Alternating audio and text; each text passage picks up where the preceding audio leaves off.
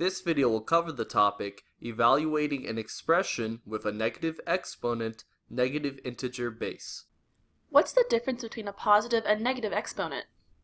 Great question. The biggest difference between a positive and a negative exponent is that with a negative exponent, we need to move both the base of the exponent and the exponent to the denominator in order to convert the exponent to a positive. If the negative exponent was located in the denominator, then we would move both the base and exponent to the numerator in order to make the exponent a positive.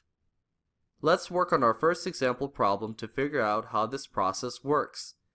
For this specific topic, we'll be using negative numbers as our bases.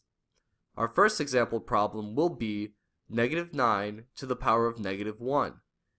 In this problem, our exponent is negative 1. To change the exponent to a positive, what step would we have to perform first? Move the integer and the exponent to the denominator? Exactly. This results in 1 over negative 9. We do not need to change the sign of the integer since we were only moving it from the numerator to the denominator. Would there be an instance where we would need to change the sign of the integer? We do not change the sign when moving an integer with a negative exponent to the other side of the fraction.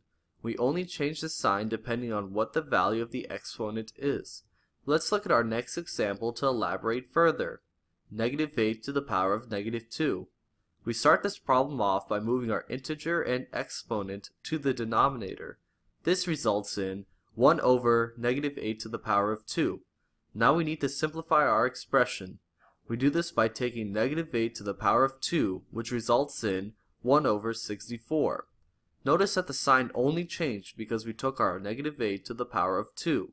We did not change the sign when we moved our base and exponent to the denominator. I think I'm starting to understand the concept of the topic, but let me summarize just to make sure. When evaluating an expression with a negative exponent, if the negative exponent is in the denominator, then we would move it to the numerator in order to make it positive. If the negative exponent was located in the numerator, then we would move both the base and the exponent to the denominator in order to make it a positive. We also only change signs depending on the value of the exponent. Great job! It seems like you have an understanding on how to evaluate an expression with a negative exponent, negative integer base.